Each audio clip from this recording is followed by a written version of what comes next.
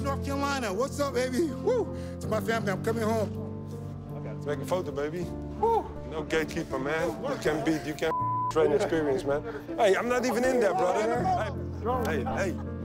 Gatekeeper, man. You got everything you need. You're a gatekeeper, man. Thank you. Take some deep breaths. This fight was, man, it was so many people betting against me and having so much negative to say, but I had so much support. Henry Hoof, oh my gosh, you know, ever since I go down there, the guy's like straightforward, he's believing in me, and he's always like, hey man, you're not a gatekeeper, show these guys you gotta run. You want a title run, let's go. So, man, I'm ecstatic right now.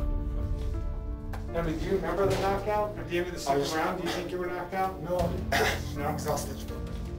Your head looked like it went to the left and it went out. I was more exhausted, I think, than he was there. He was responding to me normally, very normally. He was throwing all these looping hard punches, but your guard was up. He didn't hit you with anything, really. And when he threw hard and you blocked, and he kicked you in the body and he was not moving, he was like, you know?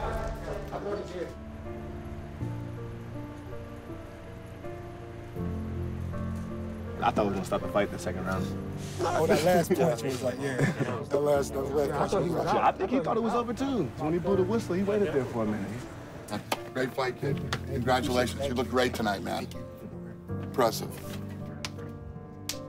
Got the big win. How does this one feel compared to the others? It was my most media-filled fight. You know, it had a lot of eyes. You know, this kid Shahbazyan was like the golden boy, and everybody's really believing, you know, his rise. I'm not as young as he is, you know, so beating a young guy like that with all the energy, you know, and being able to hang with him speed for speed and put on a good performance, you know, it felt really good.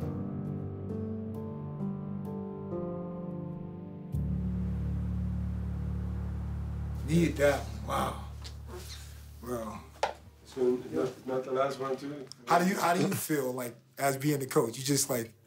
I was just enjoying the whole fight because, you know, it was just like everything that you're doing, every fight I see you get a little better. For me as a coach, I'm gonna get drunk and feel good tonight. And then next week... Hitting that Sprite real hard. You're hitting the Sprite. But I'm gonna come back in a couple of minutes and that's you guys. Thank you. Thanks. Heck yeah, man.